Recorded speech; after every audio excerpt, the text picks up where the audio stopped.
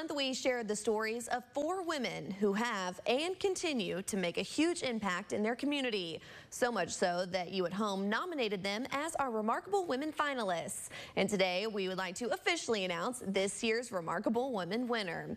Big congratulations are in order to Vernon Mayor Pam Goslin. This week, Pam is going to travel to Los Angeles, where she will celebrate her accomplishments with other winners from their respective areas.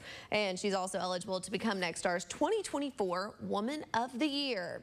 On behalf of KFDX and KJTL, we want to say congratulations to Pam and, of course, extend our sincerest appreciations to our other 3 nominees. Your contributions to Texoma do not go unnoticed, and we want you to know that, or we know, excuse me, that you will continue to make a difference to everyone around you.